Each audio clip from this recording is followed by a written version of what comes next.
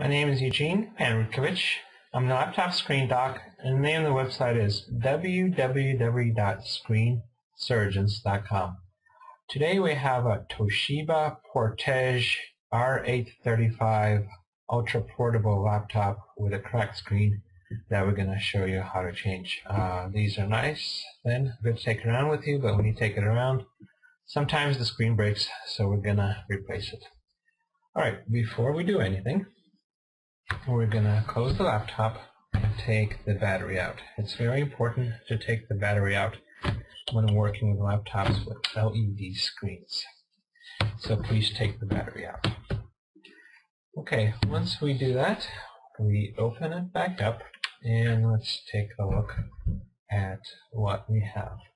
To get to the screen, we have to remove the screen bezel around here.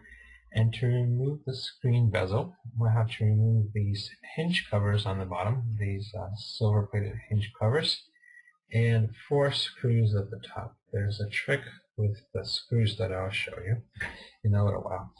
So before we go any further, let's take a look at the tools we need. We need an electronic screwdriver. This time it's a PH0 bit. PH stands for Phillips and 0 stands for size. Now this is a smaller bit than is required for most laptops, so make sure you have a PH0 bit. We also need a pair of metal tweezers to remove screws that are stuck, and also an X-Acto knife with a pointed blade to remove screw covers.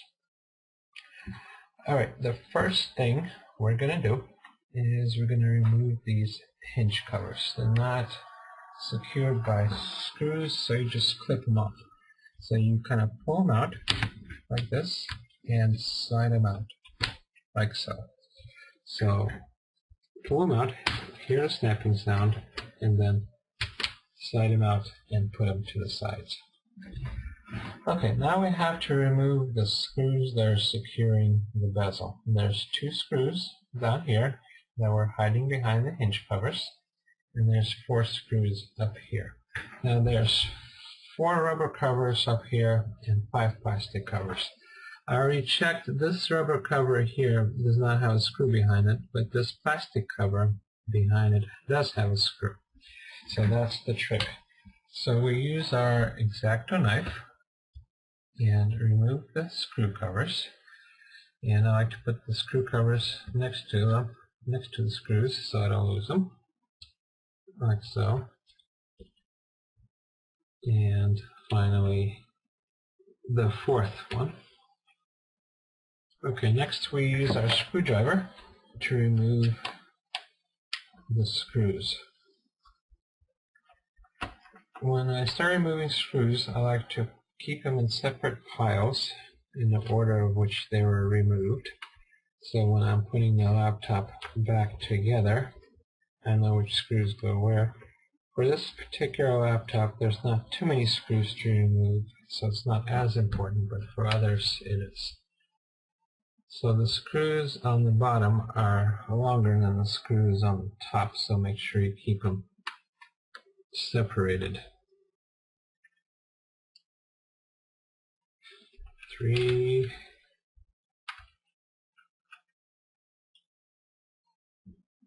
and 4.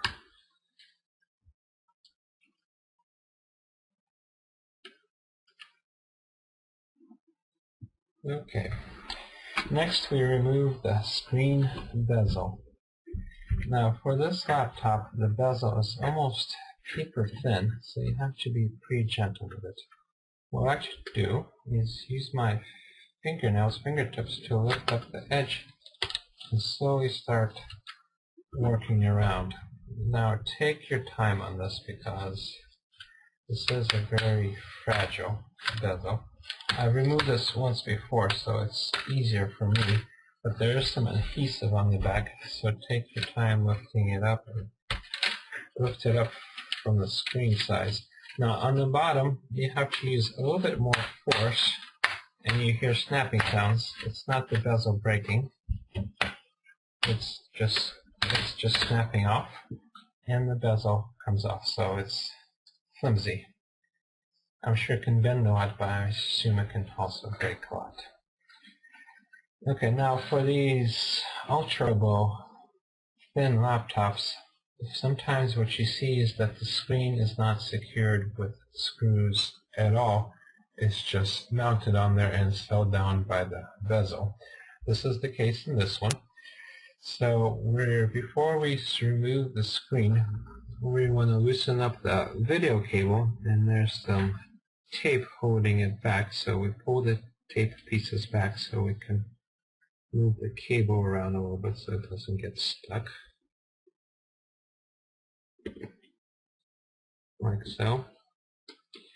Alright, now that we've freed the cable, we want to pull the screen forward, and it just comes out and it lays down.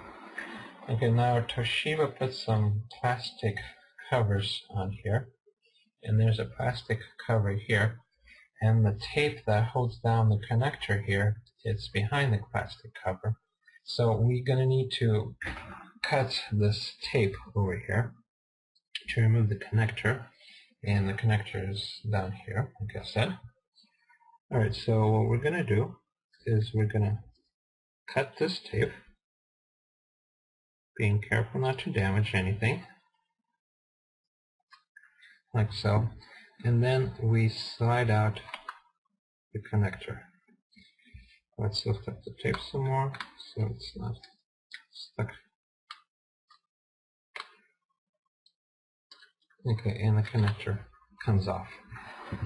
Okay, before we go any further, when you're ready to reconnect the screen, this is the biggest source of trouble when people do it themselves, is that the connector is not inserted properly. So when you're inserted it, you slide it in and make sure you feel a click. Once it clicks in, it's in there, and make sure that there's no gap between the two connectors. So I'm going to give you a close-up, see what it looks like.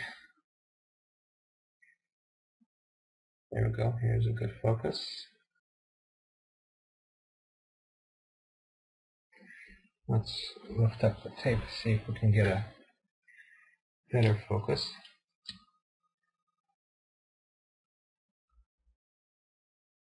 Okay, pause the video right there, and this is what a connector should look like when it's connected back. There should be no gap or no seam between the two connectors, and you should feel a click. Alright, let's take the connector out again and let's talk about the screen, because it's a bit of an unusual screen and we don't want you to get the wrong one. Alright, the part number for this screen is hiding behind this black material. So we're going to peel this black material back. Actually, take it off all together. And we look at the number.